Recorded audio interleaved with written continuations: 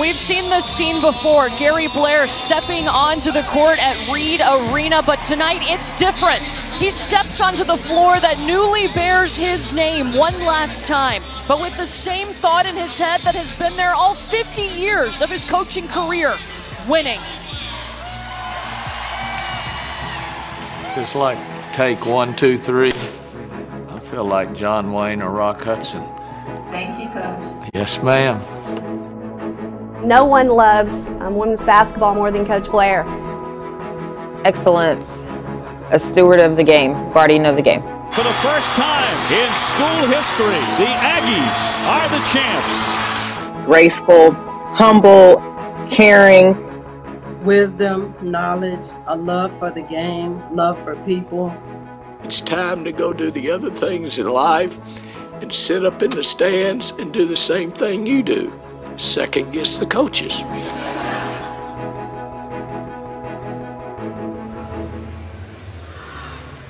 It's an honor to watch SEC Network Women's Basketball presented by Regions tonight. Gary Blair, over 850 career wins. He is a legend in basketball. Tonight marks his final home game, and he is standing by with Steffi Sorensen. Gary, your last time taking the court tonight, what were your thoughts when you took it? Just about South Carolina. Have I prepared our team enough? That's a gold medal coach down there.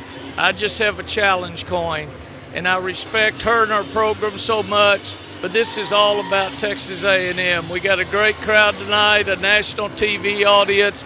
We want to give the country a show, and we appreciate the coverage, but right now it's time to get to business. 40 minutes of great basketball. Thanks, Coach, for your time. Thank you. If that doesn't sum up Gary Blair's mindset, he is all about the game. He always has been, about his players, about his staff, and about making sure they are prepared. Courtney Lyle alongside national championship winning head coach Carolyn Peck, and what a special night and an honor for us to be here to see Gary Blair's final home game. He's going to retire at the end of the season. Well, and you look at what Gary Blair has done. He took over a program that had not been winning in over 7 years.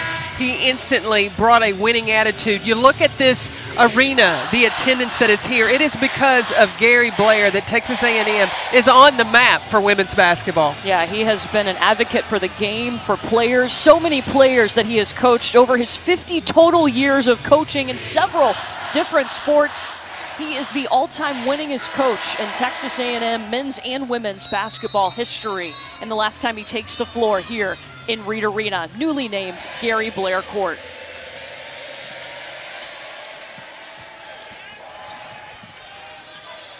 Gary Blair talked about, this night, the court being named after him, and he said, no, I don't want this to be about me. This is about we. He wants his team to put on a good show in his final outing tonight. And a tall test awaits the Aggies, as it is #1 South Carolina as the opponent. Both seeing the frontrunner for National Player of the Year in Aliyah Boston. And here comes Texas A&M's first possession. You'll see Mackenzie Green getting the starting lineup over Jordan Nixon. And Gary Blair talked to us about that decision. Well, he also talked about he wanted to execute this elevator screen. He wanted to come out. This is a play that they would normally run at the end of the game. He said, I'm starting with it from the beginning. South Carolina keeping that with that consistent starting five. Aliyah Boston, #4 in the black jersey. She has 19 straight double-doubles, tied the SEC record that Silvia Fowles set in their last game against Tennessee on Sunday. It's interesting with Texas A&M's defense, the one thing that they were going to attempt to do with South Carolina is force the outside shot. When that happens, though, they've got to box out and not allow those second chance opportunities. Guadasha Hoppy with the basketball right now, #2 in the cream jersey tonight. Bree Beal back the other way. Henderson able to corral it. And the ball goes into the hands of Kayla Wells, Texas A&M's leading scorer. They give it back to her for the layup.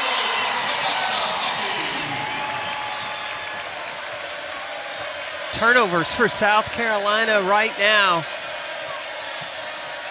That's something that they have cleaned up as of late. Only 12 in the last couple of games. Aliyah Patty is guarding Aliyah Boston right now, and it is a battle on that block. 5 seconds on the shot clock. Victoria Saxton will take the long 2, rebound into the hands of Mackenzie Green. What's the difference with Mackenzie Green running the point as opposed to Jordan Nixon? Well, Jordan Nixon is a scoring point guard, so she's trying to balance when she looks for her time to shoot and when to run the offense. And right now, Gary Blair, it's more important to run the offense and get the specific shots he wants. Destiny Pitts getting around the defense. Tough shot, will not fall. South Carolina trying to work in transition. We mentioned Aliyah Boston, 19 straight double-doubles. It takes so much effort, so much consistency on both ends to accomplish that, and we could see her set a new record tonight. Well, and not only does she have 19 consecutive, a lot of those opponents have been against top-ranked teams. So it hasn't been something easy that comes against teams that are of lesser talent. It's been against some tough competition. Mackenzie Green with the bucket for Texas A&M, a 4-point lead. Keep an eye on Destiny Pitts for Texas A&M. She's hanging out in the post. She's the 4 player for the Aggies, really clogging up the lane. And that's number 3 in white for Texas A&M. And you can count the bucket for Aliyah Boston. She is not afraid to finish through contact. Well, that's where Pitts got caught inside, because she stayed off of Victoria Saxton inside the double team, but you got to go straight up. If you let Boston catch it in the paint, forget about it. That's 2. You got to close the door on number 4 for South Carolina. First foul called on Destiny Pitts. Aliyah Boston at the free throw line leads the team 77% from the charity stripe. 3-point play. That's just what Aliyah Boston does. When South Carolina, they struggled early with their offense, where do you go? To your money. That's Aliyah Boston. Quidasha Hoppy trying to challenge her. Boston with the rebound.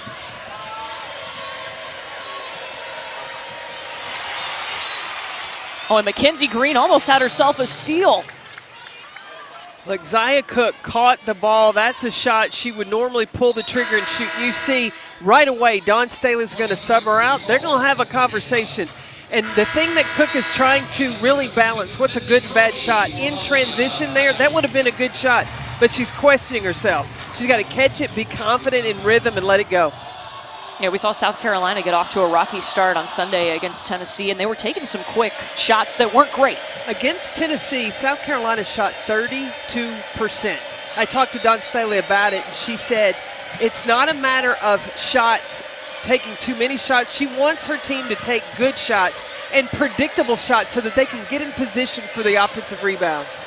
Destiny Henderson with a great shot under the basket. By the way, South Carolina did win that game over Tennessee 67-53. That was their 11th ranked win of the season. They have more wins over ranked opponents than anyone. Trying to trade layups, but it won't fall for Mackenzie Green. But you see what A&M's doing? They're going straight at Aliyah Boston because the best way to defend her is to try to get her in some foul trouble. But that's a tough thing to do because Aliyah Boston has so much better court awareness where she is, and spacing is there. Passes back out to Bree Beal.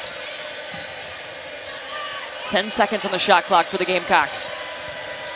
Boston, kick out to Hall. Victoria Saxton hunting down that rebound. It's the hustle plays you're going to see from Victoria Saxton. She can also jump out of this gym. I love how she creates extra possessions for South Carolina, Victoria Saxton. They'll swing it over to Bree Hall. Bree Beal, the 3. Yes!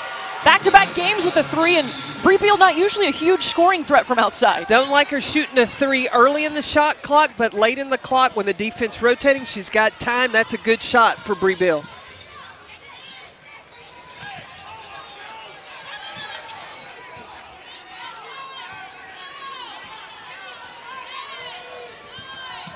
You see Texas A&M using a lot of the shot clock too. They don't want this to be an up and down game. Gary Blair said he wanted low scoring. 58-54 would have been good for him. Well, right now Gary Blair's team down by 4 to the #1 team in the nation. The final home game of his career for Gary Blair. basketball is presented by Regions, the official bank of the SEC. Well, as of tonight, there are 3 basketball courts named after women's basketball head coaches. Of course, the Summit at Tennessee, K-Yao Court at NC State, and now Gary Blair Court here at Texas A&M. They dedicated the court before the game tonight. He is the all-time winningest basketball coach in A&M history on men's or women's. Well, and Gary Blair is just a walking encyclopedia of basketball. Yeah. You can ask him about any game that happened on any event, and he would be ready to spout out some facts to you. You know, the fun part about Gary Blair this time of season, he can already, too, pick out which teams are going to be in the tournament. He's already, figured a lot of that out as well. It was really cool to see this ceremony. They surprised him last week and told him they were going to name the court after him. They came to his house and presented him with that court that you see there. And Greg Sankey, of course, the commissioner of the SEC, he is here to see this dedication and also to see Gary Blair's final game in Reed Arena. Gary Blair is so deserving. You look at the 852 wins that he has, and he has been such an advocate for women's basketball and really helping players, helping other coaches help expand their game, teaching constantly. Whenever you have a conversation with Gary Blair, make sure that you've got a good 45 minutes to an hour or an hour and a half. Because he's going to take the time and spend that with him. He came over today. He gave me one of his books that he just had completed and written, autographed it for me. He's always sharing knowledge. Yeah, just an example of that, when the team played at Tennessee earlier this year, he made sure to take his entire team to the Women's Basketball Hall of Fame because the history of the game means so much to him, and he wants his players to know it too. You have to have an appreciation for history in order to want to grow the game, and that's what Gary Blair takes such pride in.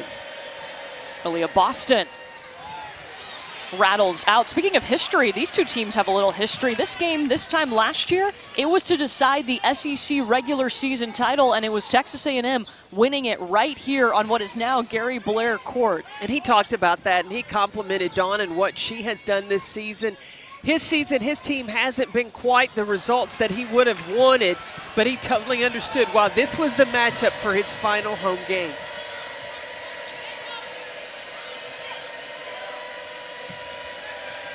South Carolina, a slow start. They started 0 for 4 from the field with 2 turnovers. Currently on an 8-0 run, though, and Bree Beal extends it. Look at the offense coming out of Bree Beal.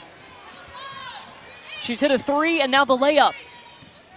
Well, an understanding that Texas A&M is going to play off of South Carolina defensively, and instead of just settling for outside shots, they're taken to the basket. But this is a team, Texas A&M, look, their guards, they can shoot the basketball.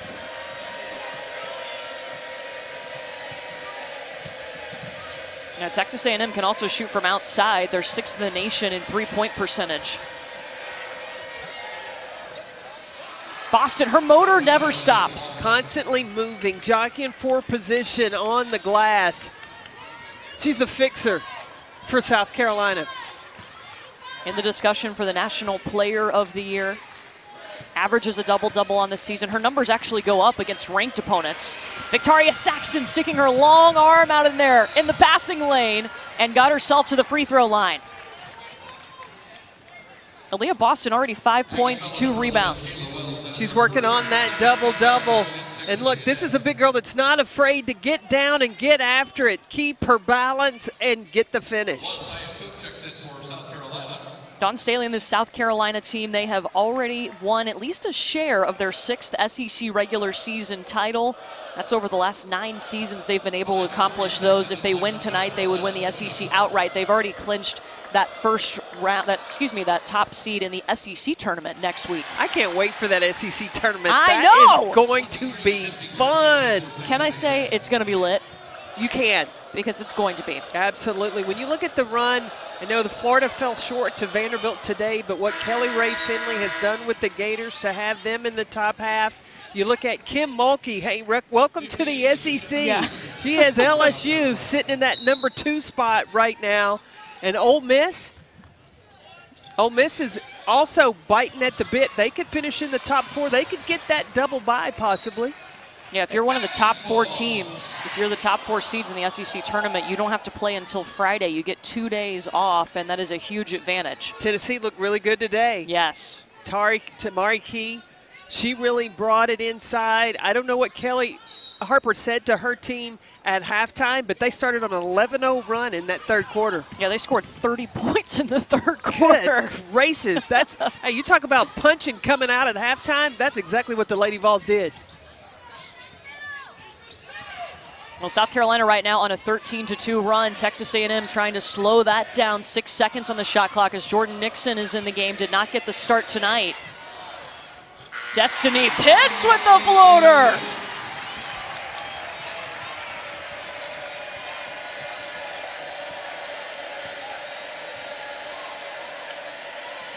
Letitia Mee here on the elbow.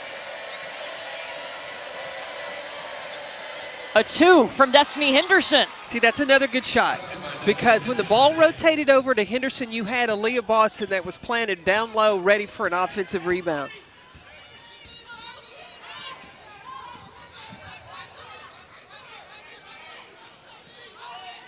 Quidasha Hoppy will put up the shot from 2. Bree Hall grabs it and runs.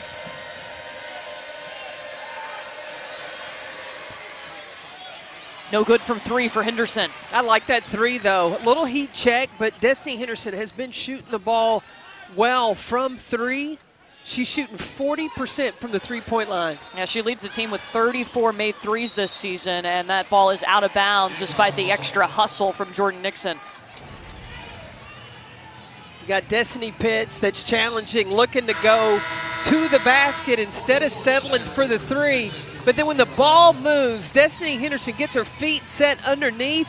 She knows she's got rebounders. That's money for number 3 in black, Destiny Henderson. I know it was a little bit of a shaky start. South Carolina starting 0 for 4 from the field, but this is quicker into a rhythm for the Gamecocks than we saw at the start of the Tennessee game. Now, there was a lot of stuff going on before that game with game day and all. Absolutely, but the thing that South Carolina can do is they can morph and win whatever way they need to. It can be pretty basketball. It can be up and down, quick and fast pace, or it can be running their half-court sets.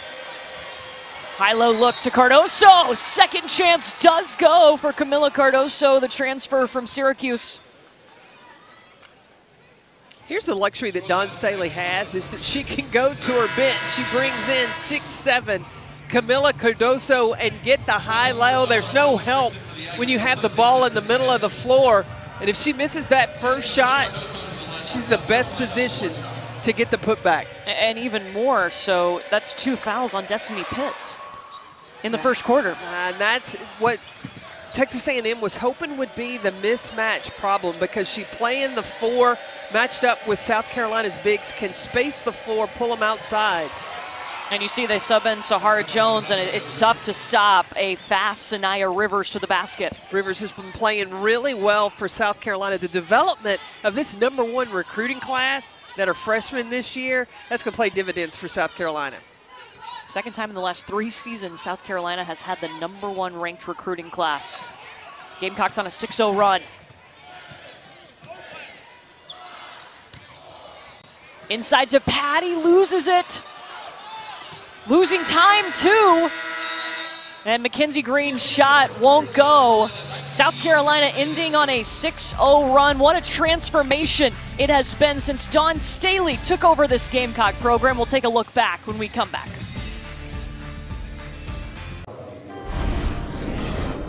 Well, the Dawn effect in South Carolina, let's start since South Carolina joined the SEC in 91-92. They had 17 seasons before Dawn Staley got there.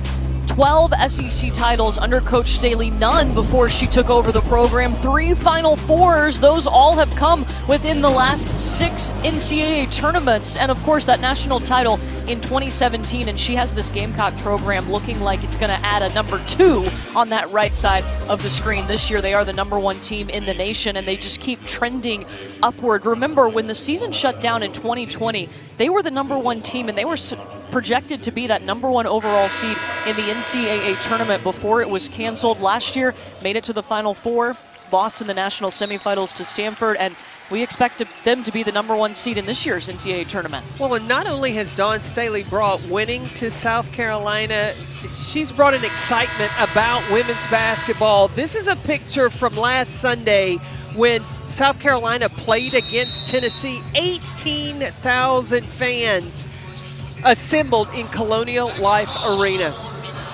Yeah, South Carolina has led the nation in attendance the last 7 seasons. Look at the average attendance the season before Dawn took over and now compared to this season. How about a, 11,000 at least increase? Yeah. And when you go to the city of Columbia, the women's basketball team is the buzz. You can't go into a restaurant or area and they want to talk about what is happening with the South Carolina Gamecocks and what the women's program is doing.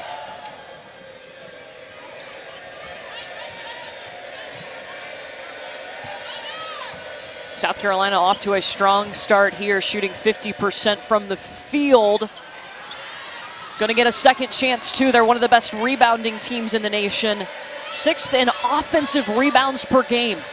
Well, you see where South Carolina improves as the season goes along. Their offense may stutter at the beginning of the season, really finding their rhythm and where and who needs to do what. Now, as this season goes on, teams that slow the game down, no problem for South Carolina. They still are patient in their execution. Sanaya Rivers too deep from the corner. And Texas A&M needs to get some offense going, only shooting 31% from the field. There's going to be a foul on Zaya Cook. Now for Texas A&M, having Jordan Nixon on the floor, this is a player that normally has run the point for Texas A&M. She's now at a 2 spot. We talk about her ability to score, so we'll see how much Texas A&M will use her when they're trying to get buckets on offense. Mackenzie Green has the ball right now. She's the one running the point for Jordan Nixon. If Nixon has double figures, Texas A&M is 10-1 on the season. The problem is that's only happened once in an SEC game. For 3, no. Hoppy, offensive board. Just the 2nd offensive rebound for Texas A&M. Well, to compete with South Carolina, you got to do that. You have to create extra possessions for yourself. You can't just say, well, I got to get back in transition. Go to the glass. They get Nixon another shot, and she bounces off the back of the iron. And South Carolina's going to the free throw line. Bree Hall got herself there. Now, first 11 games of the season, Jordan Nixon had double figures in 9 of those, but the last 14 just twice she's had double figures. So she's been slowed a little bit by nagging aches and pains in that right knee. Coach Blair told me that she's gotten a couple of injections as well. She's trying to fight through. Her agility is not as good as it was, especially last season. We saw her play an exciting game, especially hitting that key bucket against Iowa State in the NCAA tournament. So now she's just trying to work her way back. When you're battling through injury and you're trying to win a basketball team, that's tough. And Texas A&M is trying to fit a lot of new pieces together too this season. They've tried 11 different lineups to try to figure it out. Well, they're trying to replace a center like Sierra Johnson. I mean, there were a lot. You had Alexis Morris, who was an electrifying guard that he had as well, that's playing her tail off down in Baton Rouge for LSU. And India Jones. Oh, man, that tremendous. One of the best rebounders to play in the SEC.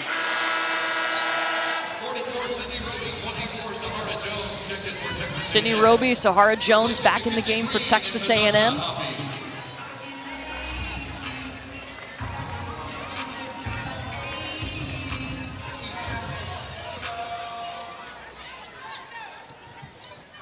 Sydney Roby brings size for Texas A&M. She's going to have to get on the glass,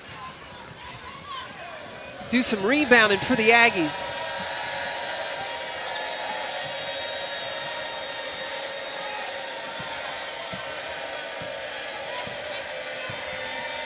Bree Hall working off the screen.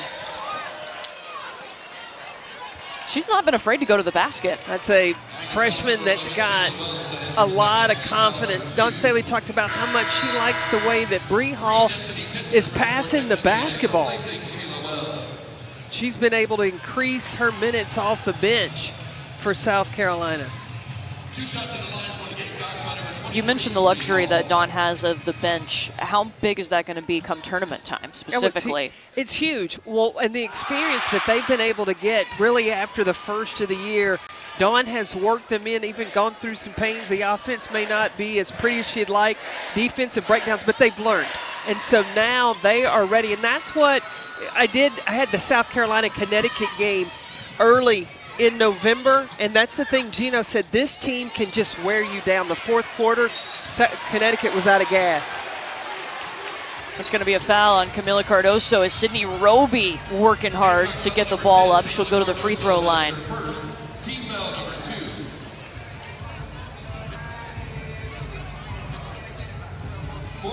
Sydney Roby transferred in from Miami for Texas A&M. You mentioned they lost Sierra Johnson. That's a big roll down low, not just with her stat line, but also her leadership. So they've tried to find that new leader, too, on this Texas A&M team.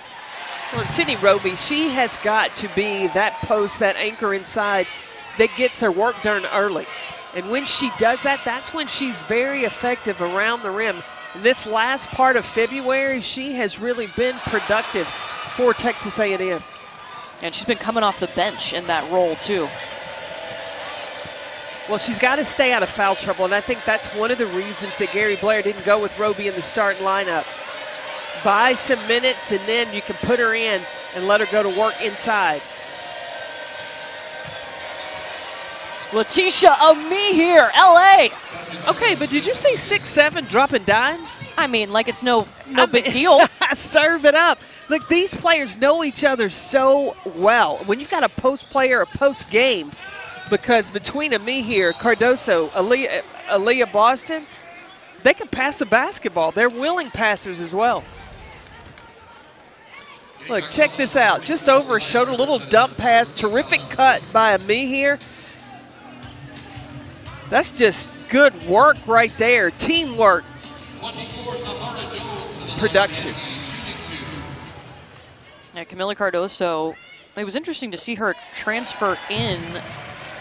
Not because she was leaving Syracuse. She was the ACC Co-Defensive Player of the Year, Freshman of the Year. But to come to South Carolina, where you have dominant post players like an Aliyah Boston already. But when I'm watching Cardoso play, I have to remind myself, she's just a sophomore. Me too. I tried to put her out there on senior day in my head the other day. Definitely a sophomore. Another high-low look. Beautiful. And Don Staley talks about Cardoso and tells her, look, you've only got one more year after this year to play with Aliyah Boston. Absorb as much as you can because the future is yours in the paint for South Carolina.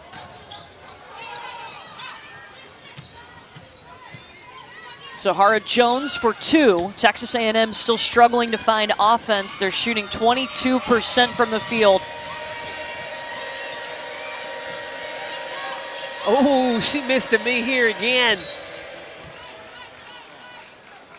But we talk about the passing of the post game for South Carolina. Cardoso again finds Letitia Ami here, who against the zone goes to where the defense is not.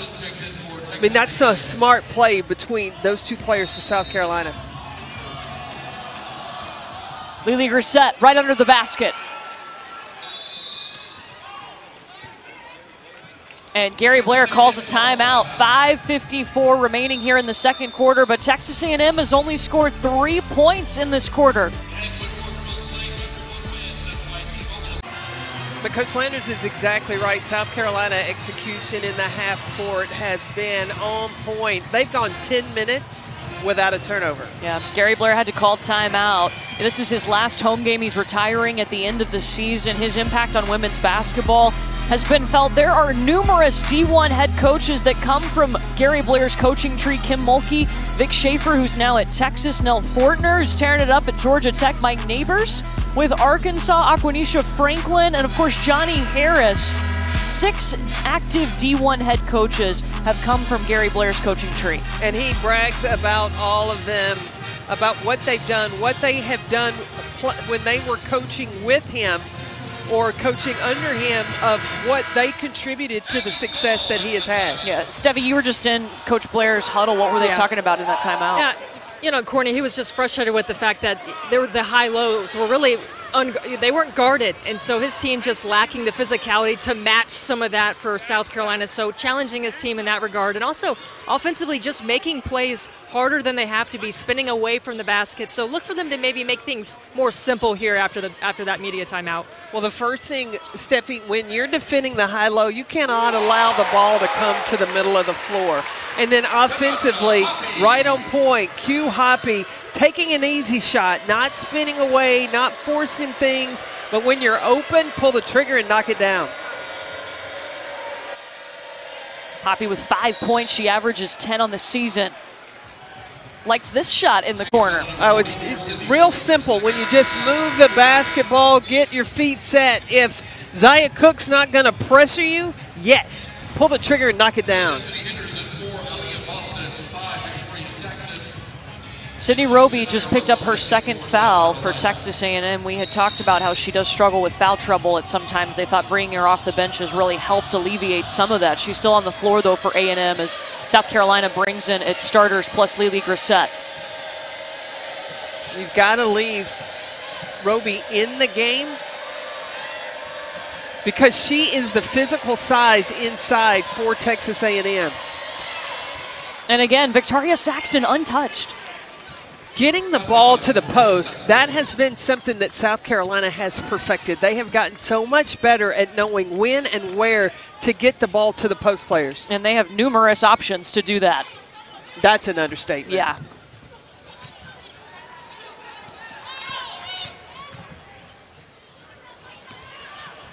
It's a tough off-balance shot by Mackenzie Green. Sydney Roby threw a second look back up. Paint points for South Carolina, 20 of their 29 have come in the paint. Make that 31. And it's not just the post, the guards, the quickness of Destiny Henderson. When she turns on the Jets, man, if she gets just a second ahead of you, forget about it. Are you talking about Henny and the Jets? Henny! I love it. You watch how she gets by Green and she protects the basketball, able to get the ball up over the defense and get the finish. And I remember watching Destiny Henderson last season. That was her real first season as the starting point guard. She's in her second season taking over that role. Sometimes she would drive too far down. Right. And really hurt South Carolina's offense. And what an adjustment she's made. Well, let me tell you, Destiny Henderson has adjusted her whole career. If she came in that #1 recruiting class, okay, Aliyah Boston. But when Henny came in, she was playing behind Ty Harris. Then her sophomore season, she also had to come off the bench. So it wasn't until her junior year she took the reins, and now as being the starting point guard in her junior and senior year, she is that point guard Dawn Staley already knew she could be. Destiny Henderson 6 points in this one, 3 of 4 from the field. Kayla Wells is at the free throw line for Texas A&M right now. Wells is their leading scorer, but she's got 2 points. Wells is the all-time leading three-point field goal shooter here at Texas A&M, but she hasn't gotten too many looks from the three-point line today. Yeah, just 1 shot from deep. Yeah, go back and talking about Destiny Henderson. Steffi and I were talking to Dawn earlier and talking about how do you manage all of that talent. You got 16 players sitting over there, and she said before the season started in November, she had a Zoom not just with the players but also with their parents and explaining to them, look, your daughter's not going to play as many minutes as she may like to because they have so much talent. And it was Destiny Henderson's mother that spoke up and said, yep, and you just have to stay with the process. And the players have bought in. And when you hear it from another parent, I mean, and you look at Lily Grissett just finished there. She's a player, a senior that had to come off the bench. She's fought through some injuries but has stayed with the plan of Dawn Staley looking to go after another championship. There's a travel called on MJ Johnson of Texas A&M.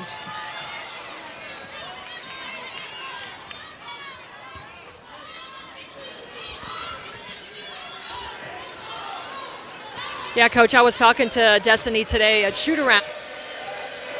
You know, she was telling me that, you know, the first 2 years were really tough. I mean, she was one of the best players coming in. She had to wait her turn. But I asked her, what got you through that? She actually said me. I didn't allow distractions. I stayed the course. I listened to Dawn Staley. I did what she asked me. I knew that my time would come. I just had to be patient. Boy, has that paid off for Dawn Staley and Destiny Henderson. Oh, there's a great bucket by Lily Grissett. But yeah, you're right. I mean, Destiny Henderson, with the transfer portal these days, I mean, you could choose to go anywhere. But when you want to win, you've got to stay long enough, get that experience, build the chemistry. That's a good finish by Robbie inside.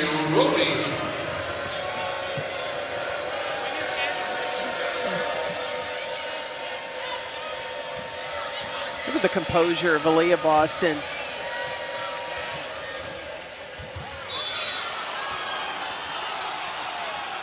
And I think they called that on Sydney Roby. Yes, that's going to be her third foul.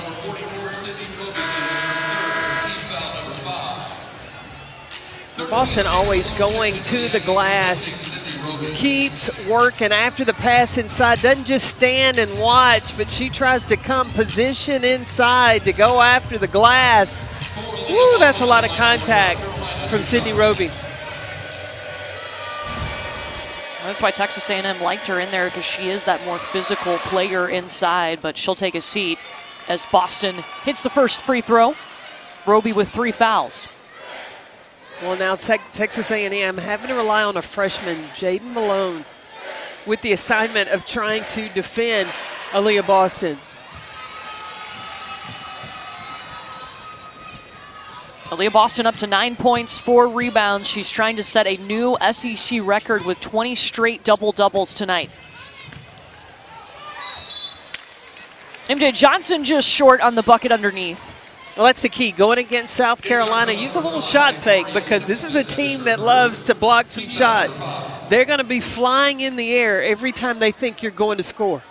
14, MJ Johnson to the line for your Aggies, shooting 2. We watching MJ Johnson at shoot-around today.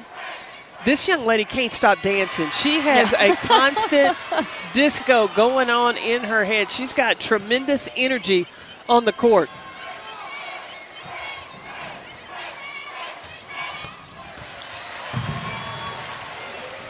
Gets 1 of 2. Under 2 minutes to go in the half. South Carolina has hit 8 of its last 9 shots. Lily Grissett cutting to the basket. And gets fouled. And did you see he was there for the offensive rebound again? Victoria Saxton. That's just her role. She knows it and she owns it. And I asked her, I said, Victoria, where do you get that energy from, or that want to? She said, it comes from my heart. And I thought, that's a great, she just loves to do that. And I said, well, you know, did you get it from your mom or your dad? Because they both played basketball in college. Her mom played at Alabama. She was on that 1994 team that went to the Final Four. And then her dad also played at UCF. And she said, you know, her mom first got her into basketball at the age of 8. And she said, Carolyn, I hated it. She said I wasn't. She said I wasn't real good at it. I threw it over the backboard and all, but I stuck with it. Now she loves it. Did you see Bree Beal with the block? That's defense right there. That's defense. You know, all these players for South Carolina accepted their roles. You've got Victoria Saxton as cleanup on the glass. A lot of times, Bree Beal, look at who she's guarding. Q Hoppy, that's the best scorer for Texas A&M. Jada Malone under the basket, rebound by Victoria Saxton. Yeah, the primary player that Bree Beal guards on the season averages about 3 points less than their season average when they face South Carolina, guarded by Bree Beal.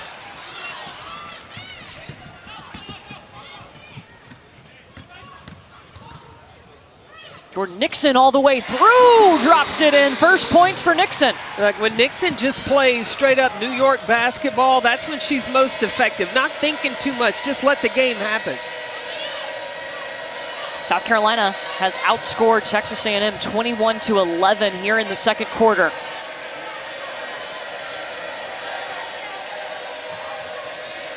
Back to Bree Beal. Jones with the board.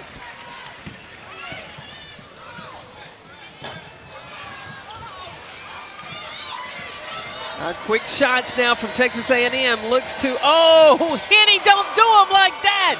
Woo, between the legs. Getting fancy, Destiny Henderson.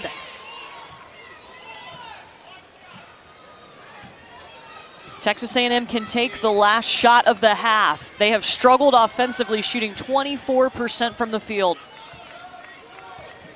We talk so much about South Carolina's offense. Their defense causes a lot of teams a lot of problems. 5 seconds. Nixon trying to create space with the step back for 2. But Texas A&M, with a little life, they hit the last second bucket. How about the fancy moves from Destiny Henderson, though? Look at this. Between the legs, the crossover in the middle of the floor for the finish. Number 3, Destiny, Henny, shake and bake. Ooh, don't hurt him like that. South Carolina head coach Dawn Staley is standing by with Steffi. Dawn, let's start with your defense. You hold Texas A&M to 21 points. What worked for y'all? I mean, I think everything worked for us. I thought the people that we put in the game just elevated us to another level. I mean, we practiced that way, so I'm not surprised, but I'm happy that the shots are going in, and we packed our defense. What did you like out of that second rotation when they were able to come into the game? I like the fact that they were really poised. I mean, this is a big game on the road. They were poised offensively. They let the game come to them. And everybody felt like they were a part of our offense and our defense, and that's what you want, especially when you've sat over there and you want to play extended minutes. That's how you play extended minutes. Thank you, Dawn. Thank you. Courtney. South Carolina up at the half, 42-21, shooting 53% from the field. Let's get you back to the studio with Drea and Coach Landers.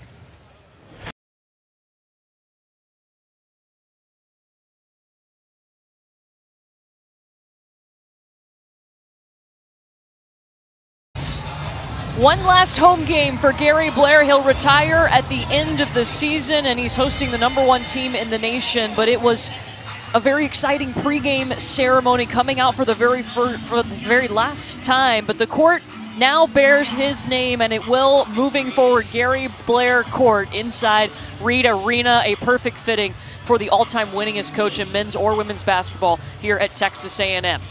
Halftime getting set for the start of the third quarter. Courtney Lyle alongside Carolyn Peck, Steffi Sorensen also with us. South Carolina leading big 42-21 and just doing South Carolina things like getting the ball inside. Well, their patience offensively has been so impressive, and they've been able to move the ball and get the ball to the middle of the floor. That's been the soft spot against that defense of Texas A&M. And when that happens, they've been able to get the ball down the lane and in the cup. The high-low pass has worked so well. When you got post players that can pass the ball to each other, that helps. And then you've got the speed of Destiny Henderson that's getting paint points, nibbling a bit for the guards as well for South Carolina. Now we're also watching history. Aliyah Boston has 19 straight double-doubles. 20 would set a new SEC record. She has 9 points, 5 rebounds, still 20 minutes to play for Aliyah Boston.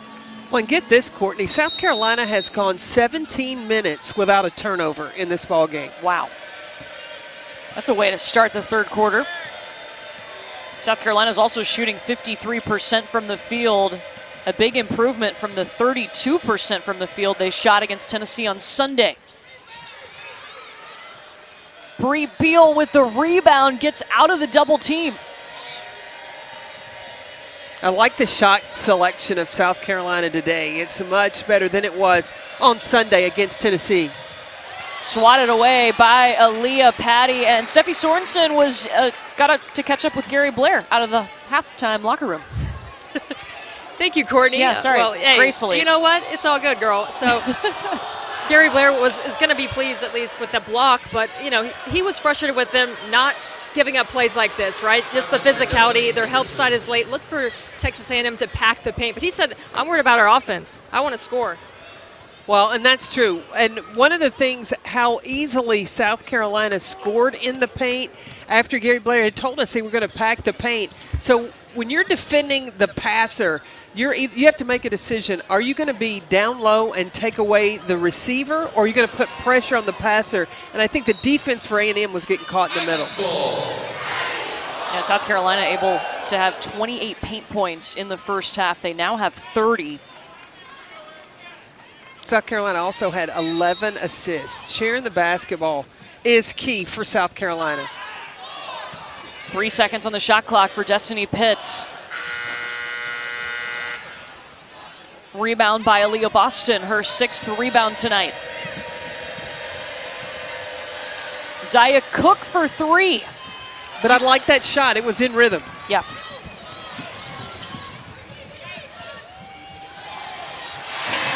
Kayla Wells, that's just her 2nd made bucket. She leads Texas A&M, averaging 17 points a game. You know, the best way to score against South Carolina, score before they can get their defense set. Boston will pass it off to Beal.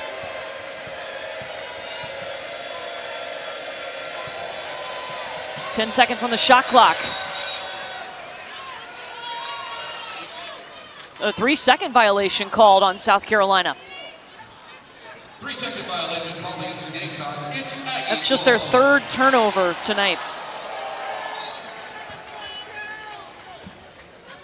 I think that either caught Boston or Saxton inside when Bree Beal went to go make her move. So we saw Kayla Wells score a moment ago. You try to get her going again? Well, absolutely, and you've got to be able to run off. If you can force turnovers or off shots, if A&M can rebound to get out and run in transition.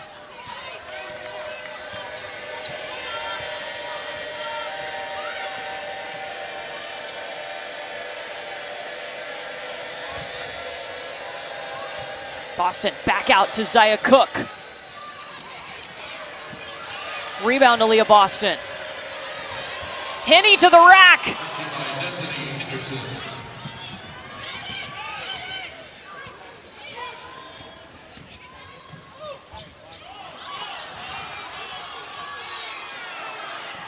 It was Q Hoppy driving in. Gary Blair wanted a foul called. Aliyah Boston getting an offensive rebound, and then the kick out. Henny, as the defense is trying to recover, she's so quick, recognizing the closeout, gets all the way to the rack. Coach Blair dialing up some pressure here. Cook weaves through it.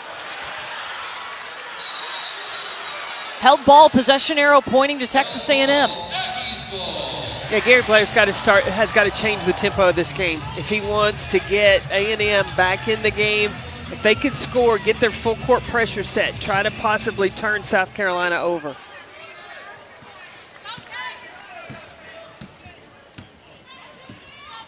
Right now they're going to have to work in the half court. Kayla Wells way off the mark on the 3.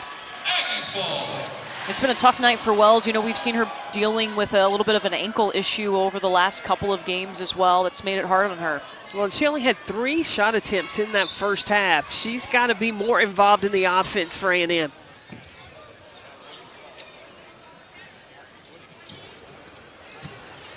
Coach Peck, you were talking about Kayla Wells not having a really productive night. Remember Victoria Saxton starting on her and just her maturation as a player. You know, she draws difficult matchups at that 4 position. A year ago, Dawn Staley would have to bring her side, look, this is going to be a tough matchup. But this season, Coach Staley says, V, you got to guard Kayla Wells. She goes, Coach, I got it, no problem. Yeah, and it is phenomenal to watch Victoria Saxton defend all over the floor. You know, a lot of teams in the college games trying to run ball screen action. Well, when Victoria Saxton jumps out on a hard hedge, or she can even switch on guards, that really shuts your offense down. I love how Dawn Staley describes Victoria Saxton. High performance, low maintenance. She goes out and does her job and knows her role and owns it. I asked her, I said, the key to your success, it seems like to me, and before I could finish my question, she said, Victoria Saxton. She said, I knew who you were going to talk about because Saxton just does all the little things. We talked about her offensive rebounding. We haven't even talked about her ability to block shots. You know, the defense, her ability to defend in the paint and away from the on the perimeter as well. Saxon with 3 points, 4 rebounds, 4 assists tonight. It's all the little things that you don't expect from her, but when you look at, okay, this is what we needed, boom, you look down that, Victoria Saxon gave us that. Aliyah Boston did just pick up her first foul, and it puts Aliyah Patty at the free throw line for Texas A&M.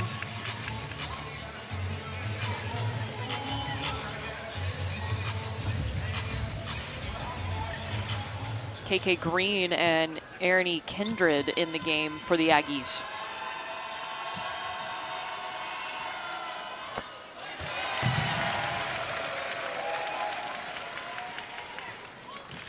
I'd expect Texas A&M, again, bring some full court pressure.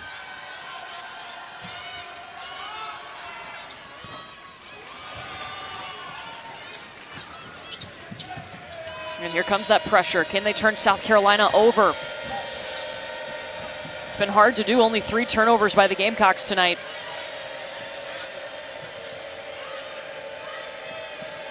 Well, South Carolina's seen just about every possible defense you could possibly throw at them, so the composure is there.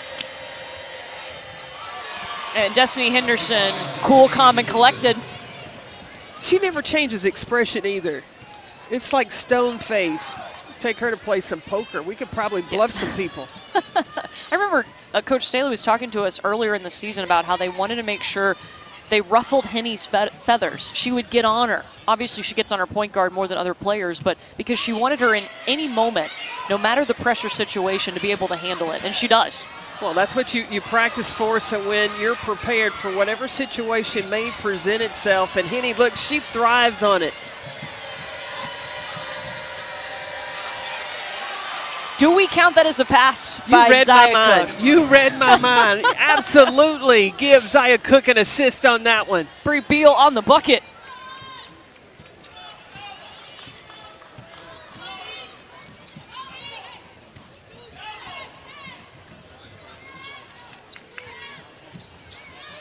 South Carolina's defense making Texas A&M work hard for their offense.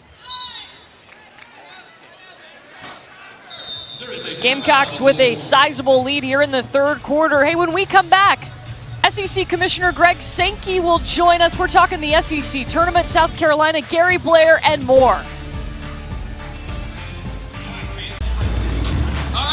Guess what? This time next week, we will be in Nashville for the second day of the SEC Tournament. Now, if the season were to have ended before tonight's games, this is how the bracket would look. Of course, everybody vying for those top 4 seeds in the SEC Tournament, because that means you get the double bye. But guess what? Talking SEC Tournament, and we are talking with the commissioner of the SEC. Greg Sankey is joining us. Thank you so much for your time. And I mean, what a great environment for Gary Blair, for the #1 team in the nation. But let's talk SEC Tournament first, because there was some big news coming out about the future of where we're going to be, and we're going back to Greenville. We're in Nashville this year. We'll go back to Greenville for 3 years. We've enjoyed that community. It's really an amazing community. I think we were first there in 2005, and the whole city's transformed. A lot of enthusiasm and great host for our women's basketball student athletes. Well, before we go to Greenville, we're in Nashville, and what do you think about how competitive the women's conference as a whole has been this season?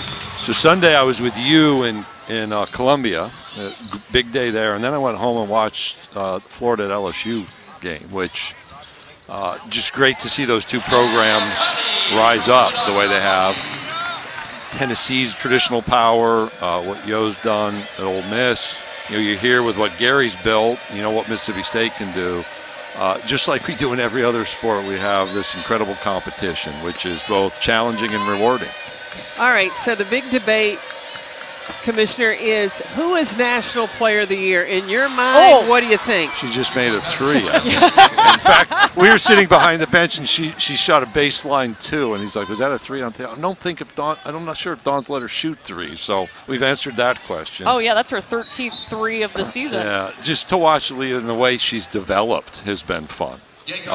And part of the reward is over time you get to see these great people who are part of a program, part of a community, who grow up literally in college. And you've watched that with her as a player. Well, and you look at the talent that Dawn Staley has brought to South Carolina, the attendance over the last 7 years. I mean, that's growing across the SEC as well. Yeah, I was trying to think of who was talking on game day about having been there when it wasn't that way. I can remember going to some South Carolina women's basketball games in the early mid-2000s, and we're talking hundreds. And to be there with a full house, which is not the first time I've been there with a full house, and to know what Dawn did to build that program. And we were talking about what Gary did when he arrived here in College Station to rebuild the enthusiasm. And again, it's encouraging. The scene in Baton Rouge Sunday with a full house at the PMAC, and what Kim's brought from an enthusiasm standpoint, to see that over and over and over in this league is a tribute to the passion, but a tribute to the quality of women's basketball competition. Aliyah Boston with 2 more points. She's up to 14 points, 8 rebounds. But I want to go back to Gary Blair. There was a special ceremony before this game. They named the court after him. He's the all-time winningest basketball coach at Texas A&M, men's or women's. And when we talk to people, it's about how much he teaches the game, the history of the game, and the importance that the game is to him. And he wants that conveyed to others. So the first time I met Gary's probably the longest coach now that I've known. So I was an intern at Northwestern State University in Natchitoches, Louisiana, and he brought the Lady Jacks, as they would have been known, from Stephen F. Austin. They were a nationally ranked top 10 program that he built in Natchitoches.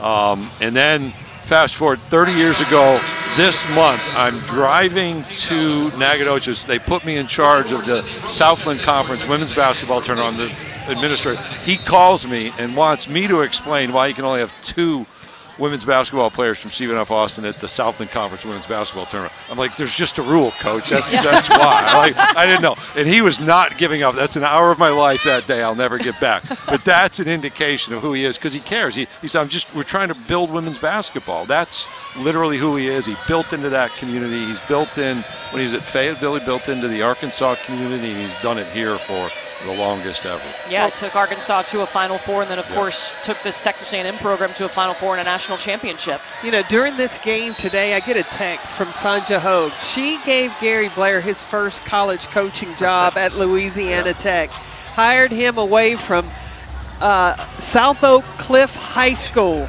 And they were recruiting whose sister? Dennis Rodman. Deborah Rodman to come play at Louisiana Tech.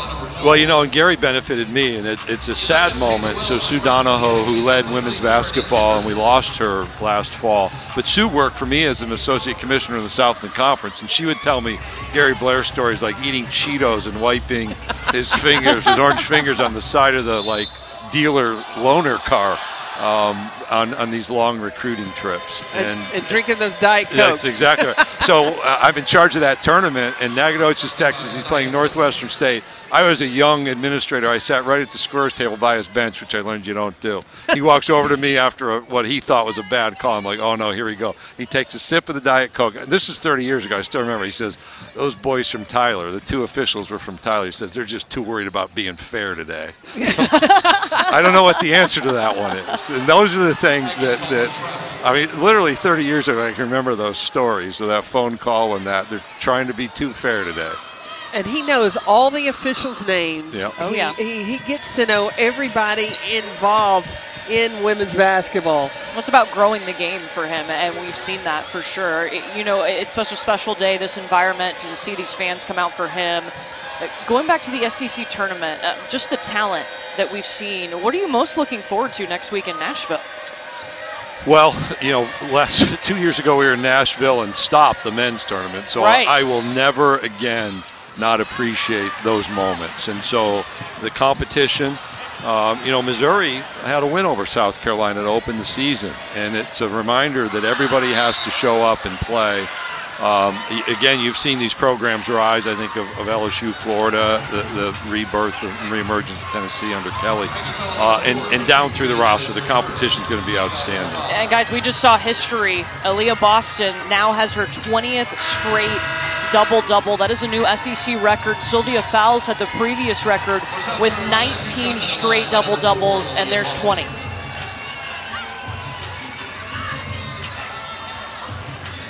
As you said, what a player she has become over her time at South Carolina. Of course, really got in the weight room, took control of her diet this year, and then improved her all-around game even more than it already was. Yeah, and you could see that just on TV, and to see her in person twice, it shows her footwork actually is what you notice. And I'm not a technician in basketball, but her speed and movement is what leads to those 20 double-doubles. You saw how dominant Silvia Fowles was when she played at LSU, and now for Aliyah Boston to have broken her record. When she tied the record of Silvia Fowles, Aliyah Boston told me that Silvia posted it on her Instagram story to congratulate her. So former players in the SEC, they're following this young woman's career. She also always looks like she's having fun. Absolutely. And we forget that, you know, and all the discussions about name, image, and likeness and transfer portal and you know, COVID requirements and conference movement. It's fun. And I have appreciated watching her have fun. A lot of people do, but Aliyah shows it on a regular basis. So Aliyah Boston takes his seat today with 18 points, 10 rebounds, getting that 20th consecutive double-double, her 21st of the season, but those 20 straight set a new SEC record. You look at the conference as a whole, SEC women sitting on top, ranked #1 in the country. You have Auburn, that is one of the top picks to win a national championship. I mean, what does that say about the SEC? Well, it's a commitment across the board to excellence, and we talk about meeting the SEC standard of excellence. So for our staff, we have to perform like national champions because that's the expectation for our teams. And there was a time, I haven't checked the net, the NCAA's net recently, all 14 of our teams are in the top 100, so we're at or close to that still. That's pretty remarkable, and we've pretty consistently this year led with, you know, top 25 teams, top 50 teams. The same things happened on the men's side. And my first year as commissioner, we only had 3 teams in the NCAA tournament, and that was like a really bad selection Sunday. And the commitment to coaches, the commitment to facilities, the commitment to enthusiasm and support that you see plays out on the court and in those selection Sundays being a little bit more friendly to us than just 3. But it happens in baseball, it happens in softball. We won 9 national championships last year in a really difficult year. And that's a tribute to the young people who had to go through COVID testing and disruption and rescheduling. We've had a little bit of that this year, but pretty remarkable achievements. Yeah, and it looks like South Carolina could definitely be on track to add a national championship this season. This basketball program has been dominant. They are #1. They have been for 16 straight weeks. And right now, Charlie Cream, our bracketologist, is projecting on the women's side, of course, that the SEC would have 9 teams in the field. I'm going to call Charlie and ask to bump that to 10. Yeah. Well, who knows with what happens at the SEC tournament next week? I mean, it's going to be so competitive that could really help boost some teams' resumes. Well, Carolyn, you asked me about our men's basketball side. So when we had those 3 teams selected, we didn't have enough. Now it's quad 1 teams. It was top 50 then. We've not had that in women's basketball. The ability to play and beat high-quality teams and improve your postseason opportunities or seeding has always been there. And that's what happens when you have 9 teams, you know, predicted to be in, or 14 in the top 100. You can, every time you can compete, you can build your resume within the conference, and that's a hallmark for the Southeastern Conference. Well, and a lot of the, don't you think a lot of the teams in the SEC, in the non-conference, they even boosted up that non-conference schedule that really has helped them be in this position to be considered. Absolutely, and the list of like ranked teams that Dawn's beat, and you know, I appreciate both Ole Miss and South Carolina. We reconfigured that UConn game, which I know is a big deal for the women's basketball community, but we're going to finish our schedule completely. That's a need for us. Awesome. Commissioner Sankey, thank you so much for your time. We will see you in Nashville. Absolutely. Aliyah Boston with history, 20 consecutive double-doubles, a new SEC record, and she gets it tonight. History for Aliyah Boston, 18 points, 10 rebounds. That gives her her 20th straight double-double, passing Silvia Fowles for a new SEC record. I mean, it just feels really good. Silvia Fowles is a dominant post player, and so for me to be right there with her is just a great feeling, because I've watched her play and see what she does and how strong she is, and just want to do that.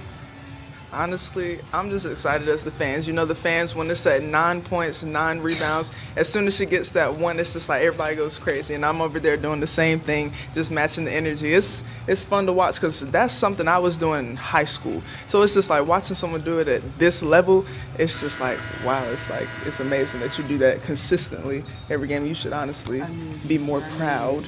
You should, yeah. You can be humble, but you can smile about it. I mean,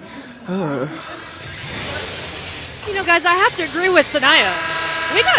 I'm waiting for Aliyah to get hype or, you know, to celebrate, because think about the excellence and the consistency with which she performs. She is so selfless, but I have to say, if you follow her on social media, she is gassing everybody up but herself. So it is in line with her personality.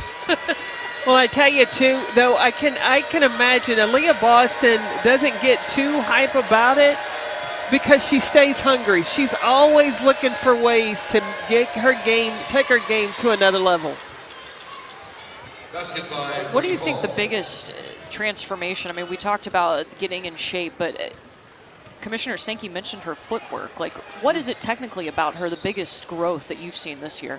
Well, I think that when you change your body, you're quicker, and then she has the balance and court awareness. She spent the summer, went 5 days down with Tim Duncan, who's one of the best at really being very patient and composed on the court. And I talked to him about what he worked on with Aliyah Boston, and he said court awareness, where you are on the court, and to understand you're the best player on the court, you're going to attract a lot of attention. So now what do you do when you attract that attention? How do you counter that? And I think that composure that she has on the court has really helped her take her game to another level. Letitia Ami here with more paint points for South Carolina. Now 42 of their 71 points have come in the paint. And it was fun to see in that clip, that was the post-game after the Tennessee win when she tied the record of Silvia Fowles, to see Sanaya Rivers, the freshman, up there with her and the admiration. I mean, to have a player like that, it's going to feed into this upcoming class that are freshmen now. Well, and I think that Aliyah takes a lot of pride in being a leader and setting the example for the younger players. So that just helps her continue to want to get better, to show them the way. Texas A&M calls timeout. South Carolina up 73-31.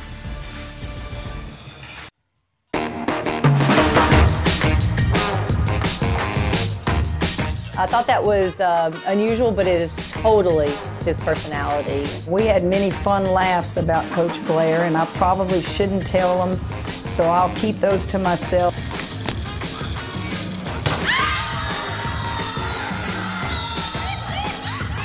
He's always competitive. He's competitive every day. Gary Blair, step up on the road. Give our fans fresh candy, please. Thank you. I did it the right way. I did it the Aggie way. Look, there's nothing like doing a game here in Reed Arena and the pregame when Coach Blair walks around throwing out candy. I have been hit in the head numerous times, and I'm happy to have it every time. You're supposed to catch it. Well, if it's thrown from behind me and I can't see it coming, that makes it difficult. But, I mean, look at his resume. It speaks for itself. Yeah, over 850 wins, going to the Elite Eight, winning the national championship. But what I love most about covering Texas A&M is coming to shoot around. Gary Blair, at the beginning of shoot around, covers the offense. And that takes maybe 20 to 30 minutes. The rest of the time he comes over and sits with us. We don't even get to see what they're going to cover defensively, because Gary Blair has so much knowledge he's dropping and telling stories to us sitting over here during that practice. And I'm really going to miss that time. Well, guys, I reached out to both Mike Neighbors and Vic Schaefer, two of his former assistants, and Mike Neighbors had a great story for me. And he said it's always been about the people for Gary. One of his best memories was buying a ticket as a young high school coach to head out west for an AAU tournament to find a hotel where coaches were staying, and one of them was Gary Blair. He said no one could work a hotel lobby like Gary Blair. He said, name one, and he said nobody can do it like Gary Blair. And then talking with Vic Schaefer, he talked in 1998, he was at Arkansas. They were a 9 seed. They finished 6th in the SEC. Vic Schaefer going on and on, right? Got to play against Tennessee again in the Final Four. And they're getting beat. They're getting killed in the Final Four. Down by 20 in the fourth quarter, 2 minutes left. Gary calls a timeout. Vic Schaefer goes, "Coach, I want to get out of here." He goes, "I'm coaching until the last play." Those are the two memories both of those coaches left with me, and it just speaks to Gary Blair and his impact on both of them. Vic Schaefer told me that same story, and he said, he learned from that because even if you're getting beat, you can still coach, you can teach, and there's something that your kids can take from that.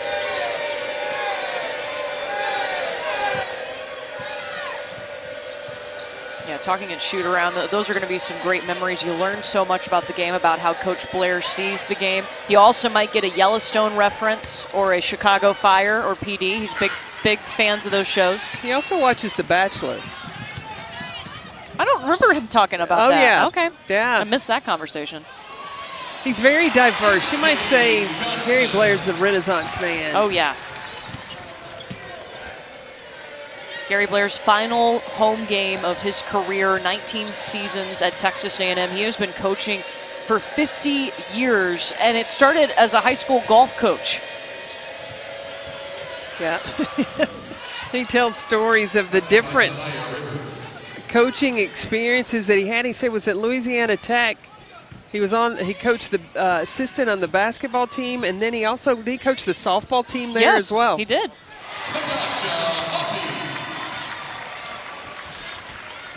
Any opportunity that Gary Blair has had to teach young people, he has jumped at the chance. And obviously this isn't the way that, he wanted his last season to go. Texas A&M has struggled this year. They're 4-10 in SEC play, but we've covered them quite a bit, and he is constantly going back through film. What can we do better? What tweaks can we make? And that's part of his DNA as a coach. It's what got them a national championship in 2011. Well, when he came here to Texas A&M, his alma mater, that was his goal, was to bring a championship, and he just did it the right way, just chipping away, getting better each year till he was able to win that championship in 2011. And that run in 2011, it was impressive. Look at the notable coaches that he defeated to make their way to Texas A&M's first national championship. So it was no easy street. No. To get to the top of that ladder to cut down nets for Texas A&M. And I remember being in Indianapolis, and nobody really gave Texas A&M a chance against Stanford. They pulled off that win, and then they were like, well, there's no way he's beat Notre Dame, and then he did that too. And he is the oldest man, the oldest coach to have won a national championship. He was 65 years old. Still going strong, Coach. And his name hanging a couple of times up here in the rafters at Reed Arena, and of course will be on the court, Gary Blair Court, newly named at the beginning of tonight's game. When they have a new coach, I'm sure Gary Blair will be here in the stands. I'm going to come down to College Station just to sit in the stands with him and kind of pick his brain as he watches the game unfold.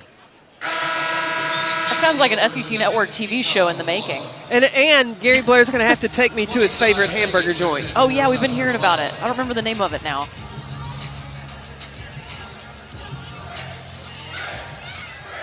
Now, this has been a tough battle for Coach Blair's last home game. You have the #1 team in the nation in South Carolina coming in. They've only lost one game on the season. That was to Missouri at the start of SEC play. And since that loss, South Carolina has trended upward. It's really hard to go undefeated, and Don Staley talks about all the time. After a loss, the players' ears get a little bit more open. Their eyes, they pay more focused attention. And they have improved since that loss to Missouri. No team is better tested than South Carolina either. They have 11 wins over ranked opponents. They're 11-0 against ranked opponents.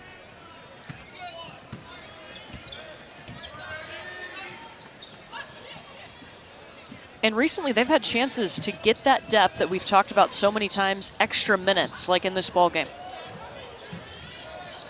That freshman class, #1 recruiting class. She has 2 of them Oh, that's a turnover. Don Staley's going to reference.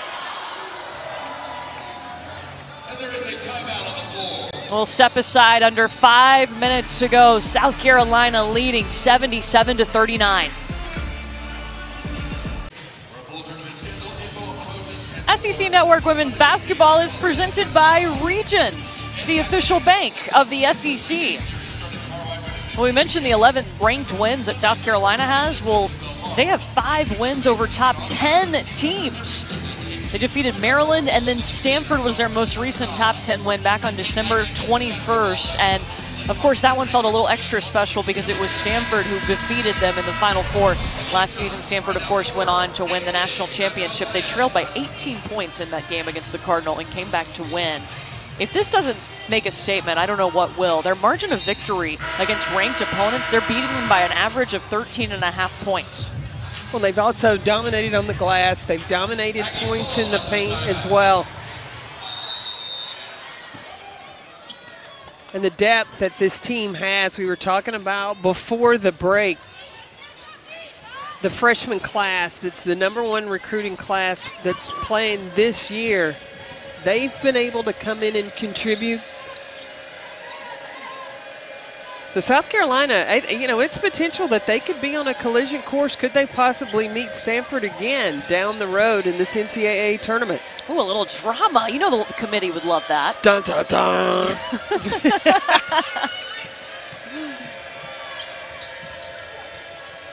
Lily Grissett underneath the basket for Carolina. It has been a history-making night once again for the Gamecocks. Aliyah Boston, 18 points, 10 rebounds, her 20th straight double-double. That sets a new record in the SEC. The previous was 19 straight by Silvia Fowles. So now South Carolina has one more game left on the schedule, play Ole Miss. Yeah, on Sunday. So then it's on to the SEC tournament. I'm looking so forward to Nashville. That's going to be fun. And I'll tell you, get your tickets because starting on Wednesday, they're going to be exciting games. Yeah, we've already seen upsets in the regular season so many times. The bottom of the SEC really took a step up this year, and it's made it dangerous for any team. I mean, look at Auburn and their 2 wins. It's Georgia and Tennessee, is it not? Yeah, absolutely it is, yeah. In the SEC. Vanderbilt was able to knock off Florida tonight, 63-59. Florida's been vying for a top 4 seed in the SEC tournament.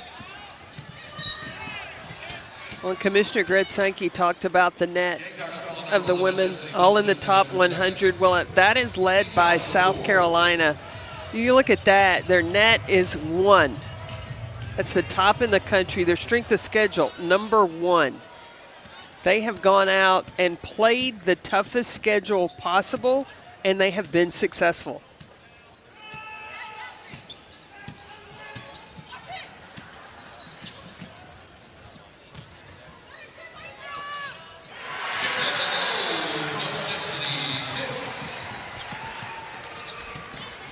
You know, the one thing that Gary Blair talked about to us today is the SEC tournament. It's going to be a new start for him. He's never started on Wednesday in the SEC tournament, but Gary Blair does know how to advance in the tournament, so he can have a good run once this team gets to Nashville.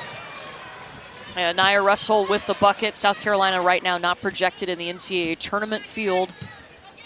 Or excuse me, Texas A&M not projected in the NCAA tournament field at 4-10 in SEC play. They're 14-12 overall. Gamecocks foul number 20. Team foul number 5. 21, Aaron Kindred, and 22, Kenyal Perry. We've talked about so many things that make Gary Blair great, and there's little superstitions. You'll notice on his hand he has a black cross. It's a positive sign. It's a reminder to stay positive during games. He draws that on his hand. He carries some $2 bills in his billfold to change them out at the bank when they lose, and there's a coin that he carries in his pocket. Well, and he makes sure that because he makes sure that he's a little superstitious, and so he has all of his little lucky trinkets to carry along with him for each ball game.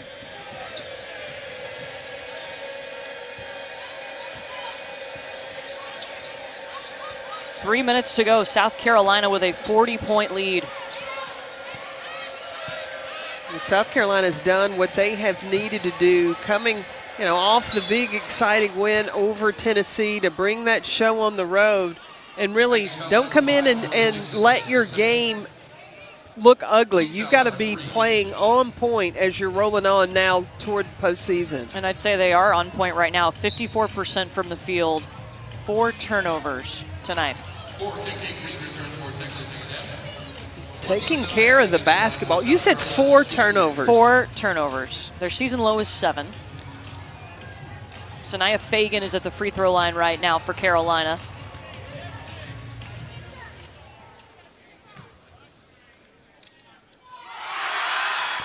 Misses the first. Want to remind you, SEC Network Women's Basketball presented by Regions, the official bank of the SEC.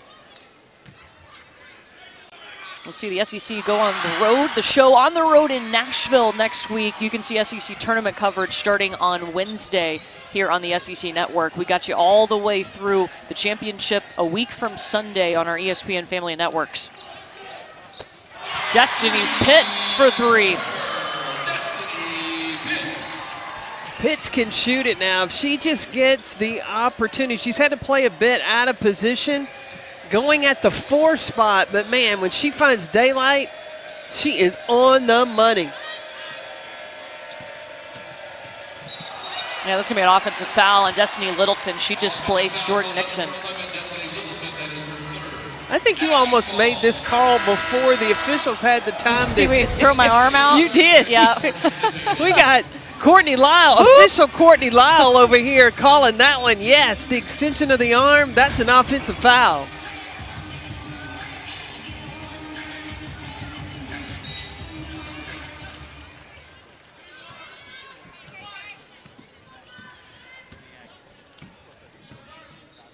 Gary Blair, every time he would get checked up talking about this season and coming to an end. He's loved this place and the fans. He talks so much about the fan support here, that they have been a big part of the success of this program. Yeah, and it's going to be interesting to see who will follow Gary Blair. It's going to be tough shoes to fill. They have not named a successor to Coach Blair, and I mean, there's such a loyal fan base here. He has had so much success. And a program that has a lot of resources, too. I mean, this is an excellent job for the next whoever it is to lead the Aggies. There's an Aggie alum that's not too far down the road that I think a lot of fans would be excited about. I'm just saying. Wow. I mean, Gary Blair. Are you talking about Vic Schaefer? Yeah, Gary Blair's an alum. Vic Schaefer is an alum. Carolyn. I mean, hey, I'm just throwing it out there of who's got ties to Texas A&M. I mean, if I'm an AD, I'd think about it. Vic Schaefer's had success. He's in his 2nd season at Texas A&M, or excuse me, at Texas. He took him to the Elite 8 last year, and then, of course, a couple of national championship game appearances at Mississippi State before that. No, well, I mean, you've got Kelly Bond, who's been here for years with Gary Blair, sitting on the bench. She would be another candidate to take a look at as well. I mean, these are big shoes to fill. Yeah. Anybody that follows Gary Blair.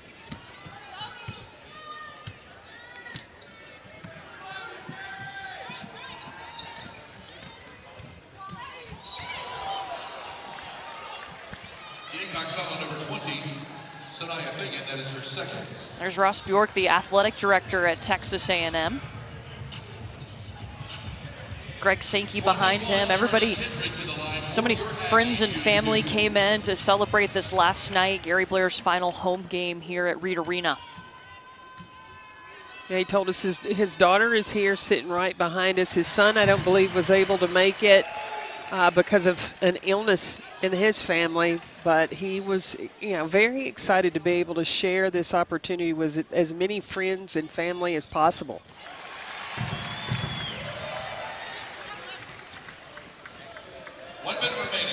One minute to go in this ball game, and we have seen the #1 team in the nation look like the #1 team tonight. South Carolina has shot 53% from the field. We saw history with Aliyah Boston getting her 20th consecutive double-double, a new SEC record.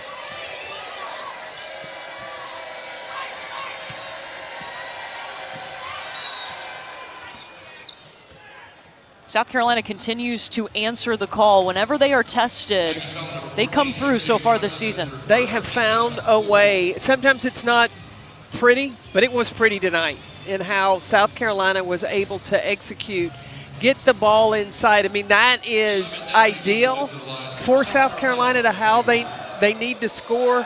But when teams do have the ability or try to take that away, then the guards step up. Or if their shots aren't falling, you know what else South Carolina does? They lock the opponents up defensively. It's a well-balanced basketball team.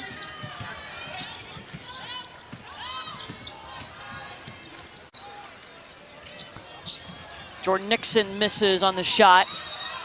And a traveling violation called on Sanaya Fagan.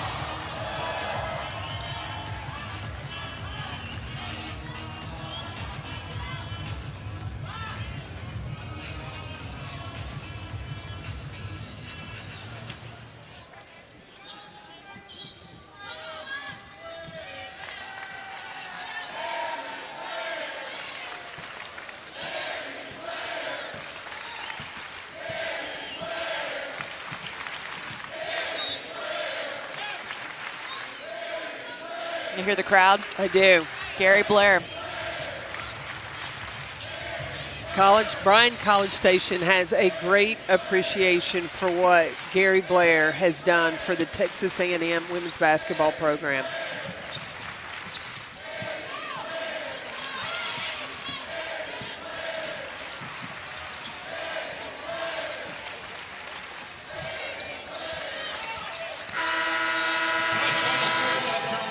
A legend in Aggie land, Gary Blair.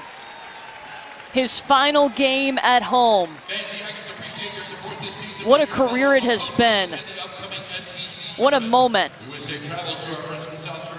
Texas A&M falling tonight 89-48, but still so much to be said about this legendary head coach, Gary Blair. Won a national championship. He has coached All-Americans on this floor, and as of tonight, this floor bears his name. And as well it should, because of the success that Gary Blair has brought to Bryan College Station. The women that have gone on to have successful careers, experienced great things on the court, everything to do with Gary Blair. South Carolina gets the win tonight, 89-48. The entire SEC title belongs to South Carolina now, not just a share, and we saw history tonight. Aliyah Boston, her 20th straight double-double. She's standing by with Steffi. Aliyah, you make history tonight. You know, Sanaya gave you a little bit of trouble last game where she said you got to celebrate a little bit more. Did you feel like you celebrated in that moment after you made history? Yeah, I think I celebrated a little bit. I'm just very excited, and I'm just thankful to God that I'm able to do this, and thankful for my teammates. Texas A&M made it really hard tonight, but I'm just blessed that I got it. Thank you, Aliyah. Thank you. Aliyah Boston, 18 points, 10 rebounds, her 20th straight double-double as South Carolina wins 89-48. Let's get you back to the studio with Drea and Coach Landers.